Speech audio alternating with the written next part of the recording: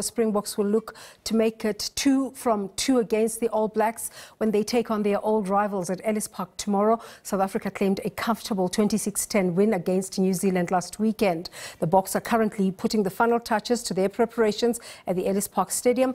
We now cross to our colleague, sports journalist Thabiso Sithole for the latest. A very good morning to you, Thabiso. How have the Boks preparations gone for tomorrow's match? Good morning, Des. Good morning to our viewers on SABC News Channel. Well, what can I say? The whole week, SABC News have been covering the Boks, and not only the male Boks, but the women's Boks team. They're also playing on Saturday. It's expected to be, well, Ellis Park is going to be up in song come this weekend. The ladies play at 1 o'clock as somewhat of a curtain raiser to the men. And like you said in your intro, obviously the Springboks wanting to make it 2 from 2. As I step out of shot, this is the bus that the team travelled into Ellis Park this morning. A short while ago, we were at the training session on the field here in Ellis Park. Unfortunately, after 15 minutes or so, we had to excuse the men as they put the final, well, dot the I's and cross the T's, so to speak, because there are, of course, some secrets as far as preparation is concerned for that big clash against New Zealand. But in short, you rightfully said, Desiree, South Africa looking to make it 2 victories out of 2. We've seen 6 changes to the Springbok squad that was announced, I think it was on Tuesday. Thereafter that, Bongi Mbonambi sustained an injury during training session. He was replaced by Joseph Dweba a couple of days ago. So we're expecting somewhat of a new starting, well, front row, not newish, but if you look at the caps, you're looking at something like 66 caps, I think, between them. Because I think, Dweba's got 2 caps, so he's expecting to get his 3rd come Saturday. So a lot of expectations from the Springboks, rightfully so. They have been winning, and when you beat the All Blacks, I can tell you this, a lot of people saying it's the World Cup they were interested in, yes, but beating the All Blacks probably tops beating winning the World Cup any given time, because these are the arch rivals of South Africa since, 1928 when we played our first match.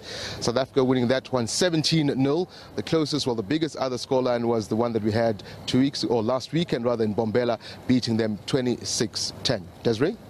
After such a dominant, convincing display last weekend, there's a danger of complacency creeping into the Boks game. How will they guard against this?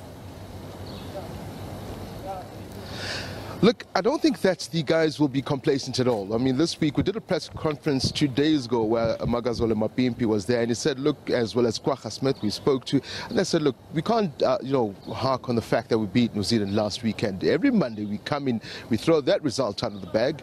Although we won that match, there's still plenty to do, there's plenty to improve on, which is what they wanted to do coming into this match, and they hope that they had made those improvements. We know that there was a lot of frustration, particularly on the New Zealand side. Ian Foster, after the match, saying, South Africa playing, a boring game of rugby. That's what he said one stage when we were playing against the Lions, but we beat them, didn't we?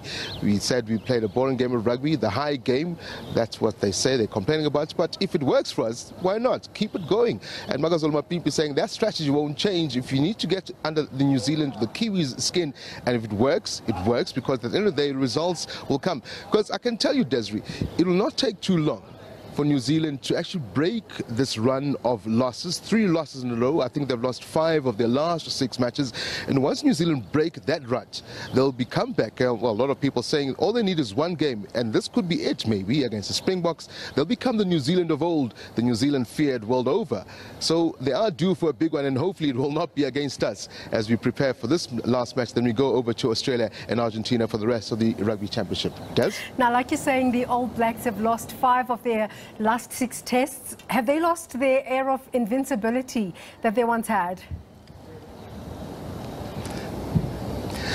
That's a tough one. You can never write off the All Blacks, can you, Desiree? That's what I'm saying. It will be tricky for the Springboks or any world team to ever consider that the All Blacks are there for the taking. Yes, right now they could be struggling. Take nothing away from the performances of Ireland, who beat them as well at home a couple of weeks ago. The Irish are playing good rugby. They're not I think they're number 1 in the world right now as far as the world rankings are concerned. New Zealand, they're down to 5th in the world rankings, a place that I don't think anyone would have ever conceived New Zealand being so low in rugby world rankings. And I do not see them staying down there too long. And with the Rugby World Cup coming up, and Ian Foster under pressure, because there is talk, Ian Foster might get the boot if he loses this match. But those Kiwis, 1 for 1, you can take any one of those players. He is a world beater on any given day. So we expect them to break this rut. Whether it's with, this game against the Springboks, and I don't think it's going to be an easy game at all. I don't think that Kiwis will lay back down on this one because they know that they're under pressure. The fans at home are under pressure, well, putting them under pressure for victories. So I expect them to come out firing this weekend, and rightfully so. I mean, Stephen Kitchoff did say so as well during the week in the press conferences that we had with them. He said they're expecting another brutal fight up front to as far as the All Blacks are concerned, and sooner or later the All Blacks will get back to their world-dominating fate. But in the meantime, let's strike while the iron is hot and beat them as much as possible in any game that we face. Des? And Thabiso, of course, that big question, crowds all over the world getting used to getting back to the stadiums. Do we have an indication in terms of ticket sales, just in terms of how many South Africans are coming through, or how many supporters are coming through, not necessarily South Africans? Well, yes, most of them will be South Africans, I can guarantee you. Let me tell you this way, Des. When we got here a short while ago, we went to go pick up our accreditation. Already we cannot find parking.